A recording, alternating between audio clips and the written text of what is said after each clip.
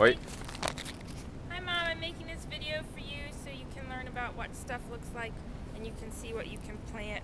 This is fenugreek. It's good for digestion and it helps if you get gas when you eat. So I'm eating it and it comes in these, you can get these, I used to, when I lived at home, I used to sprout these, if you remember. But anyway, we're still at UC Davis and they have lots of different plants. Like I know you love sugarcane, and they have growing sugarcane here in California, and then they harvest it and make sugar and stuff. And they also have cotton, which I think is usually grown in the South, but obviously it can thrive here as well.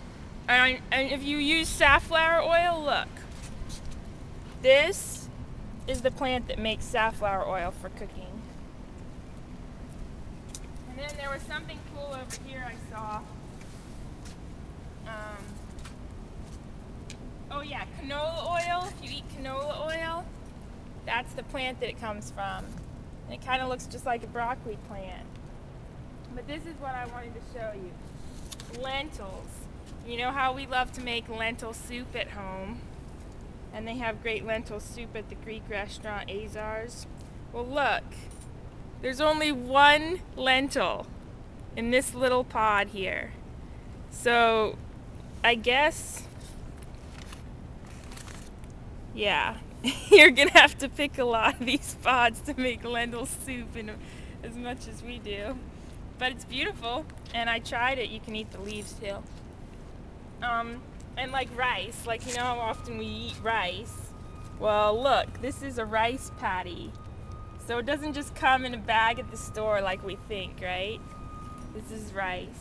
Oh, and let me just show oats. Like people eat oatmeal all the time. These are oats. And each of these gets flattened with a machine, and that's why it looks like oats that you get like Quaker oatmeal. But it started out looking like this, and then it just got growing like this, and then it just got flattened into your instant bowl of oatmeal in the morning. You can chew on these too. But anyway, this is all at UC Davis, and I want to show the salad bowl thing. Okay, let's